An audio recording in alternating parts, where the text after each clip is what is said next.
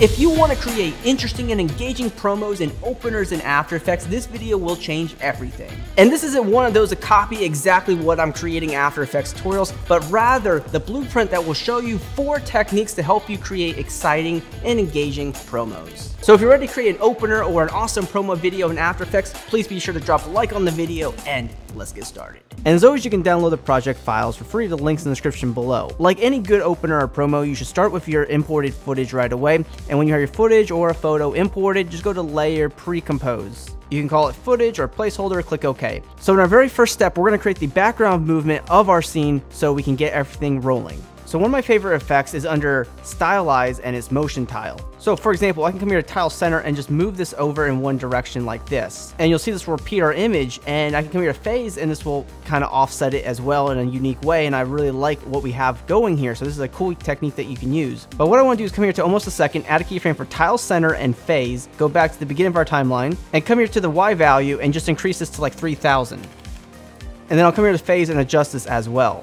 And then I'll take my last phase keyframe and move it over to almost 2 seconds. So what's going to happen is we're going to have this initial scroll and one side of the image is still going to animate. But after this initial transition, I want this to completely slide over to the left back to original view. So then I'm going to add a keyframe for Tile Center, move forward again, and set the X position just to put this back how it was originally. Now the keyframe animation is absolutely terrible, so what I'm going to do is select all these keyframes, hit F9 on my keyboard, go to the graph editor, and just go ahead and move these handles in so we can variate the animation by a little bit. Do what you want, but experiment with this so you can create unique animations.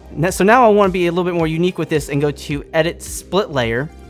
I'm going to remove the keyframes and reset the motion tile effect. So now we have our very first camera movement here, and then for the second layer, I want to adjust the movement again. So what I'm going to do is ask my keyboard for scale, move forward in time, add a keyframe for it, and then go back to that cut, and then reduce the scale.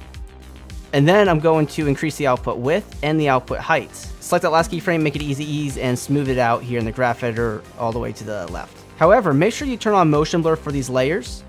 And obviously you don't want a jarring cut. So what I'm going to do is come here to Layer, New Adjustment Layer. I'm going to go to Effect, Generate Fill. Set the color to white. Hit T on keyboard for opacity, set a keyframe for that there, and move forward by a couple of frames. Set the opacity to 0%, go past the last keyframe, and set it back to 0%. So by using the motion tile effect and the dip to white that we just added, you can add really awesome movements to your openers and promos. So next up, I want to talk about adding some detail to our project, which are using these abstract shapes. Very simple and easy to do. So I'm going to go ahead and create a new composition. I'll call it Shapes and move on. From here, I'm going to go ahead and select any shape that I want. So I can grab the ellipse tool, turn off the fill, turn on the stroke, use stroke width of 20 for example, and just go ahead and create a perfect circle by holding shift on our keyboard. Now the main thing that I have to do is just hit T on my keyboard for opacity, add a keyframe, move it forward by 1 frame, set the opacity to 0%, and then move forward past the last keyframe by 2 frames, and set it back down to 0%. Okay, so then what I want to do is alt click the stopwatch and type in loop out with a capital O, open close parenthesis, just like this. And we'll have this flickering shape in here. Very simple to create and easy to work with. So now what I'm going to do is take this layer, move it randomly in my comp, hit S on my keyboard for scale, scale it down, make it a little smaller if you want to do that, and then go to Edit, Duplicate, and I'll just randomly create a bunch of duplicates, move it randomly around our composition, and it's going to look great.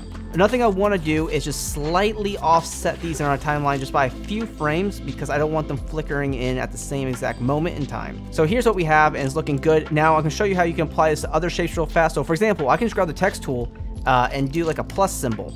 And then I'll just go to my opacity here, copy the keyframes, and paste it to the new symbol, and it'll have that expression and everything. So then I can take the shape that I just created, move it around my comp, and do the same exact thing with that new shape. So feel free to create whatever sort of shape map that you want to create. I also trimmed up the out points of some of these layers so we wouldn't have so many at the same exact moment.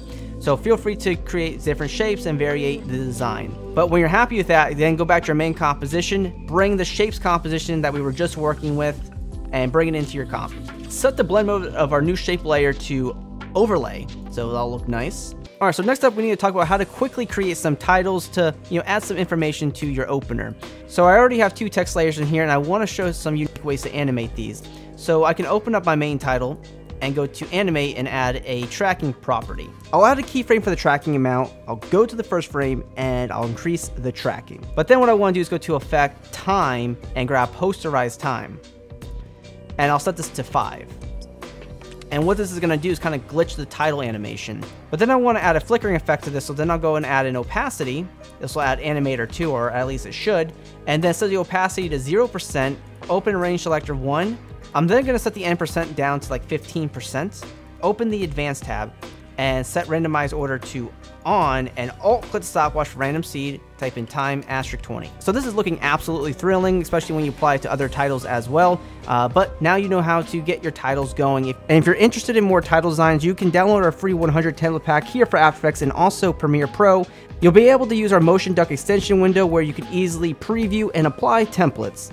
Obviously, you can change colors, text, and other parameters to fit your project needs. And if you really like our extension, you can check out our other 20,000 templates that you can use anytime with the links in the description below. So the last thing I want to talk about is adding just at least one creative effect to your overall promo so you can make it a little bit more engaging and interesting. So it's really easy what I'm going to do. I'm just going to go to Layer, New Adjustment Layer, and I'll go to Effect, Channel, and I'm going to use Invert, okay? And that looks really interesting when you apply it to a good image, but I'm going to grab the ellipse tool and I'm just going to create a mask like this. You can hold down Shift and Command or Control on your keyboard, and you know, it'll at least be applied to this one area. But then if I come here and trim up the in and out points of this adjustment layer, I could have this just pop up for a few frames. And that's gonna add a nice interesting touch to our promo video. And this is where I invite you to take a look at other effects than just the invert effect. For example, I can try shift channels, or I can use a number of color correction effects. Heck, I can even go to stylize.